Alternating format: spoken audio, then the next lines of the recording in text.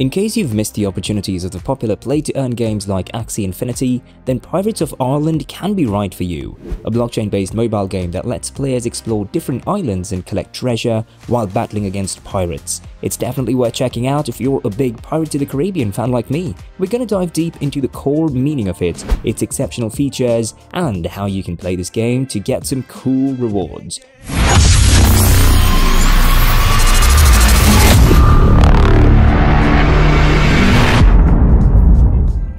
Let's get started. Pirates of Arrland is a play-to-earn 3D video game that was built by the Polish company Anfata Games. The game is created by mimicking the scenarios from different settings of the place, such as underwater, interface, jungle, sunset, beach, or even Ruby Sea.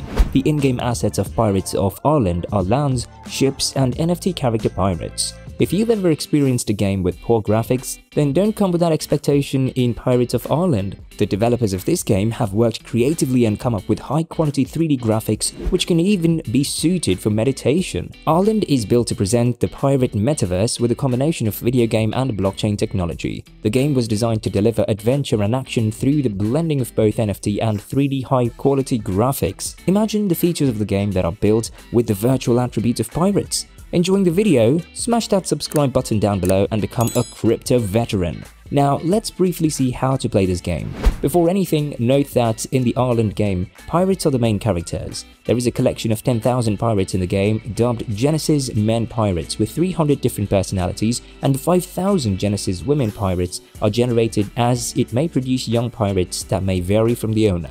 Furthermore, for you to be a veteran in this game, it is good to grasp the definitions of key elements such as pirate ranking, visual traits, and wealth traits. In a nutshell, the pirate ranking means the ranking that is based on weight traits. Visual traits mean traits that do not have an effect on the game but will create a more realistic vibe for the players. And about the wealth trait, it implies traits that have the ability to generate a RUM token. RUM token is the native token of the Pirates Arrland platform. We'll talk about it later in this video. But there are also functional traits. Well, these are traits that have effects on the game which may affect the player's performance during gameplay. There are daily missions with a prize that consists of random rewards. These rewards are identified as common, uncommon, rare, and legendary. Is gaming to earn an income cool for you? If so, be sure to check out our favorite crypto gaming ecosystem using the link in the description. Now, to earn the in-game treasures, you must be ready to fish, plant, and hang skeletons on a tree. Also, you can show your creativity by arranging your stuff on your private island and creating buildings. The private islands exist in various sizes, each with its own set of prices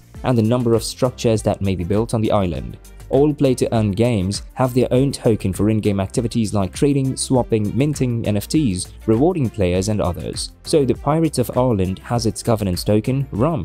This token is utilized in different settings of the game, such as the reproduction of young pirates, minting NFT items, crafting and production and renting of pirates, long sea voyages, renting of parcels, and owning of resources for the engaging of the pirates in the economical side of the island. Also, the game has a native currency dubbed ARRC, which is used for transactions in the resource trade, and it can also be used for buying potions and power-ups. This project is a Metaverse project, which means everything in the game is virtually real. Look, in this game of pirates, players in their private islands can economize the usage of the resources and RUM token, which must be kept on their dwelling sites. Notably, the slots of the island itself are available in different sizes. Also, you can enjoy cruising your ships between islands. Generally, the gameplay of Arrland is in development and is in the second quarter of 2022. More levels are to be added to it, making it more challenging and fun. Now, do you think that Pirates of Arrland is going to outperform in the gaming industry? Drop your comment in the comment section below.